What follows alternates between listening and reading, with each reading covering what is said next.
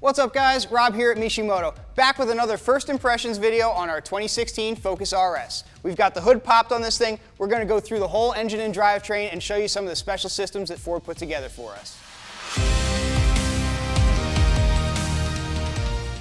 So looking under the hood here, it does look very similar to the Focus ST. However, it's a completely different power plant. First thing you'll notice obviously is the RS branded intake and intake piping.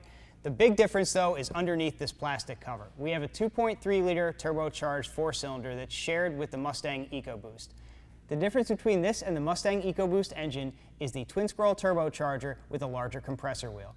This engine is putting out 350 horsepower, which is a lot of power for a car this small. There is no automatic option in this car. This is only available in a 6-speed manual transmission. The gearing in the car is great, blasting down the road. You're not changing gears a lot. You're exactly where you need to be. When you're cutting corners, you don't have to be reaching down and grabbing the shifter. Ford did a really nice job with the engine and driveline in this, and they stuffed it all underneath this tiny little engine bay that we have here.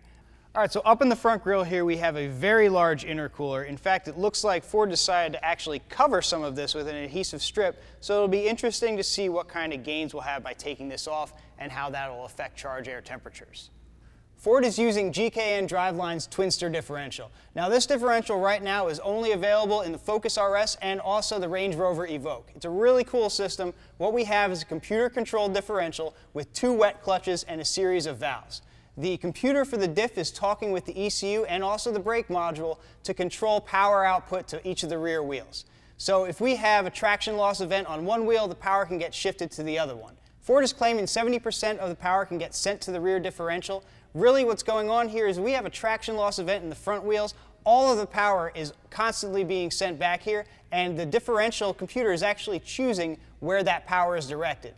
So say you throw this car into a left-hand turn and we have all of our traction on our right-hand wheel. The computer is actually able to sense that and send the power out to the wheel with the most traction. So Ford packed a lot of power under the hood of this tiny little hot hatch. In our next episode, we're going to put this thing up on the lift, rip the wheels off, take a look at the steering suspension.